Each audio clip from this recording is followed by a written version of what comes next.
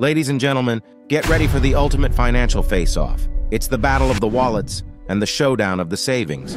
Today, we're diving into Rich Dad, Poor Dad by Robert Kiyosaki. And trust me, if you've ever wondered how to make your money work for you, you're in for a treat. This book isn't just important, it's your ticket to understanding the secret sauce of financial success.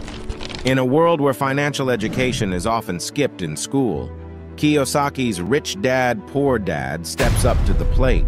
It's like getting the user manual for life's financial game. This book is here to light up the path to financial enlightenment. So grab your popcorn and get ready to learn why Rich Dad, Poor Dad is a must-read for everyone who wants to escape the rat race. First key insight: assets versus liabilities.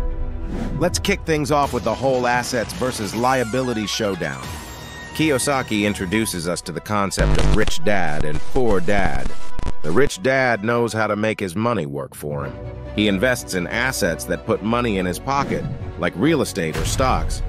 The poor dad, on the other hand, buys liabilities, things that take money out of his pocket, like a new car or fancy gadgets. But let me make things a little more clear. Investing in liabilities, as the term is typically understood in finance and accounting, is not a conventional or recommended investment strategy. In traditional financial terminology, assets are things that have value and can generate income or appreciate in value over time. They include investments like stocks, bonds, real estate, and businesses. Liabilities are financial obligations or debts that you owe to someone else, such as loans, credit card balances, mortgages, or any other financial commitments. The idea that Robert Kiyosaki presents in his book, Rich Dad, Poor Dad, is somewhat unconventional and involves a different way of thinking about assets and liabilities. In his book, Kiyosaki suggests that an asset is something that puts money in your pocket, while a liability is something that takes money out of your pocket. Therefore, according to his perspective, a house that you live in and that requires mortgage payments and maintenance costs could be considered a liability because it takes money out of your pocket. And an investment property that generates rental income that covers expenses and provides a profit would be considered an asset. This view is a simplified way to encourage financial literacy and thinking about wealth building differently. It doesn't align with traditional accounting definitions, but rather aims to change how people approach their finances and assets. His lesson?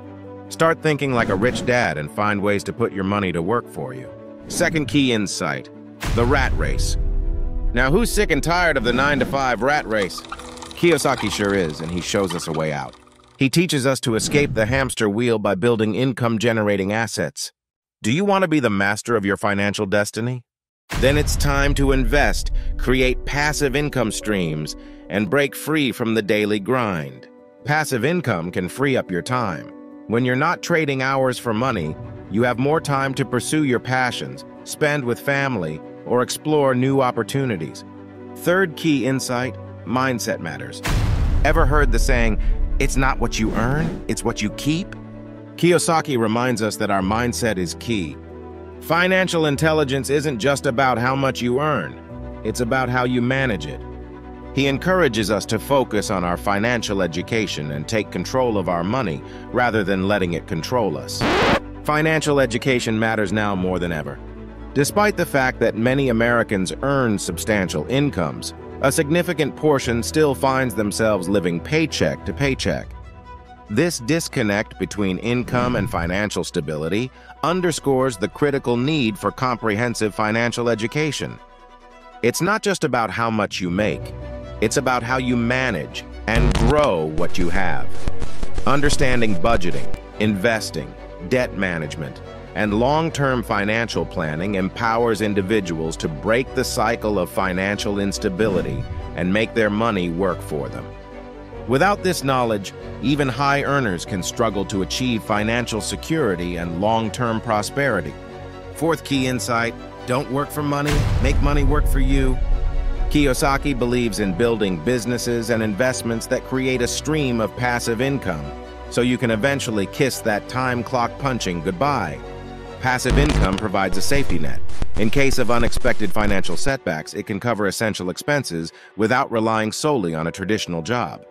It diversifies your income sources, reducing your dependence on a single paycheck or employer. This minimizes the risk associated with job loss or economic downturns. Another overlooked benefit of building a passive income stream is that it reduces stress.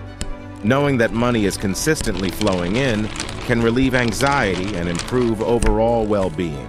Fifth key insight: the power of entrepreneurship. Another gem from Kiyosaki is the power of entrepreneurship. He champions the idea of starting your own business or investing in real estate. The goal? To create cash flow, financial freedom, and the ability to call your own shots.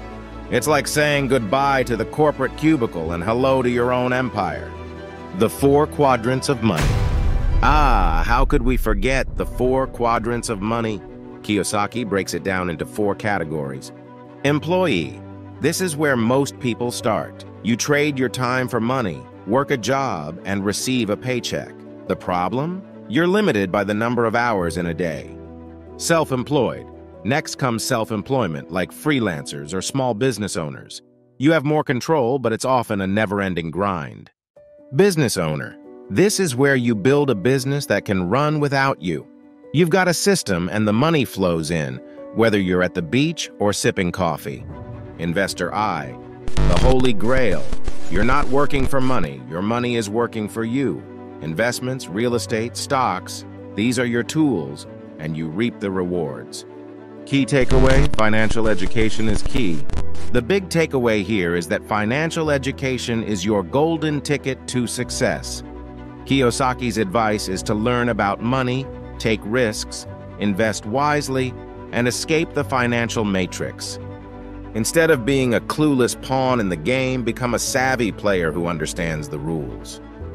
So there you have it, the lowdown on Rich Dad, Poor Dad, and the 4 quadrants of money. This book is your financial lifeline, your guiding star in the dark sky of financial uncertainty. Remember, you don't need to be born rich to become wealthy, you just need to be financially educated. Thanks for joining us today, and may your bank account be as rich as your knowledge. Get out there and conquer the financial world, one lesson at a time.